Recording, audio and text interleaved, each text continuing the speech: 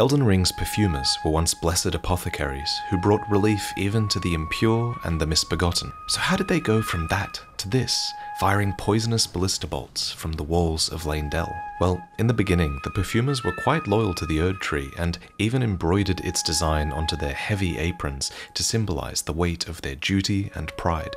But when the Shattering War began, they were drafted into it, forced to replace their aromatics with poisons and explosives. The uplifting aromatic, in particular, made them exceptional commanders, for it turned their troops fearless in the face of death. But nevertheless, the war dragged on, and eventually even the Erd tree's rule that prohibited the use of fire was forgotten. And these days, most perfumers imbibe their mind-altering spices for themselves alone.